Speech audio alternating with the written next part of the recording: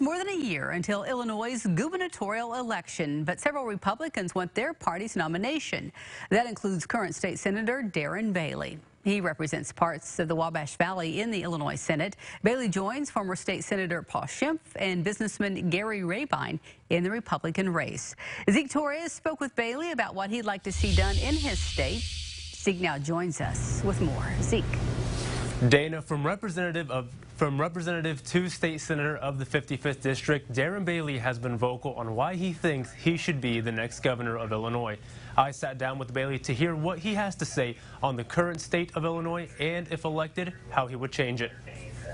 A farmer, a former 17-year North Clay School Board member, state representative, and current state senator, Darren Bailey pursues a new goal: becoming the 44th governor of Illinois. I think that when people begin to meet me and get to know me, the sincerity is real.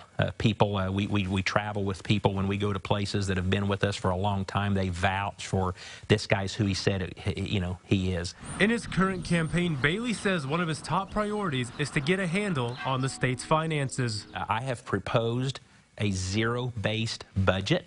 Absolutely spending freeze, no tax increases, and then every department would start at zero, and begin to build as they would have to show and prove why they need this money. As the COVID-19 pandemic continues, Bailey has been critical of Governor J.B. Pritzker's phased reopen Illinois plan. The economy has been decimated. Children are hurting. Senior citizens in long-term care are frustrated because there's been no visitation rights, there's been no social activity, and we've taken a toll because of that. You let each county determine what the health department needs to do. We live in a free society here. We are Americans. We're smart. We're people of common sense.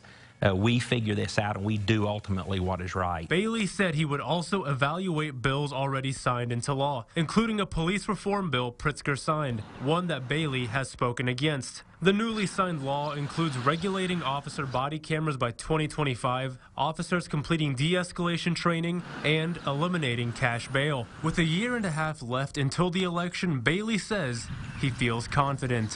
When we figure this out under my governorship, Illinois is going to be a great state, and I believe that will emulate all across this nation. I truly believe that. Senator Bailey and I discussed a variety of topics ranging from the Illinois pension to gun control. To see more on this interview, you can visit our website, mywabashvalley.com. Mike. All right, thank you, Zeke.